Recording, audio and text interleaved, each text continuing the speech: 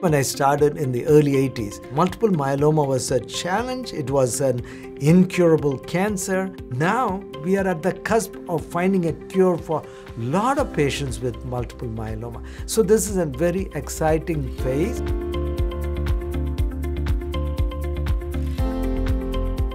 We have established a center of excellence in multiple myeloma.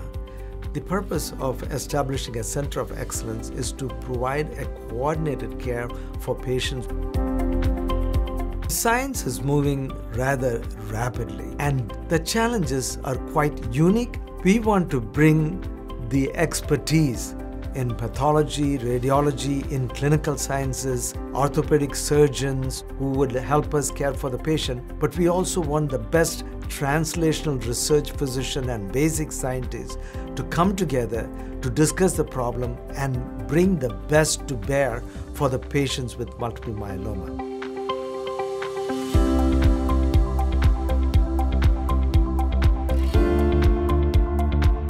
There are a lot of new treatments that are in clinical trials, and I think a cure is just around the corner. A lot of my work is in translational research, where we use clinical trials as an opportunity to understand the disease.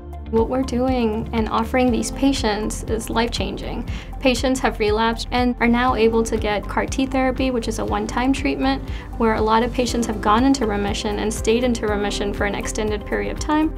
Research gives us the opportunity to study the disease as it evolves, to understand how it becomes resistant, and how we can exploit the weaknesses in order to test these in clinical trials.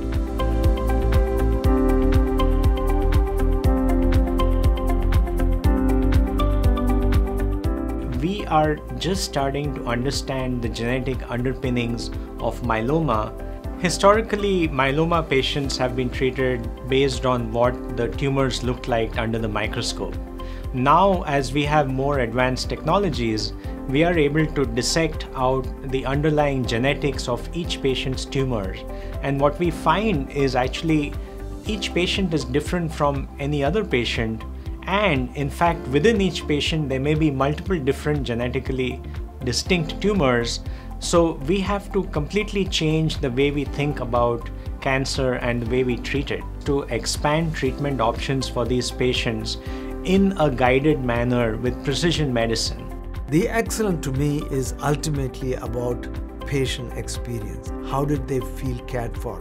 So the patient who I have treated have steadily lived longer and longer. It has been particularly very rewarding for me.